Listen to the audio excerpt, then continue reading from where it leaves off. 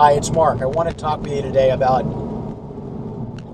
a key element in getting what you want out of a deal, and that involves controlling the contract. When you control the contract, you're controlling the discussion, you're framing the issues. So what this means is you have to be in any deal, you have to be the party that presents the first draft. Yeah, I hear that it's expensive. Well, yeah, it is expensive. But the point is that it's going to be a lot more expensive when someone else controls the deal by paying their lawyer the $5,000 or $10,000 or $20,000 it takes to document the deal.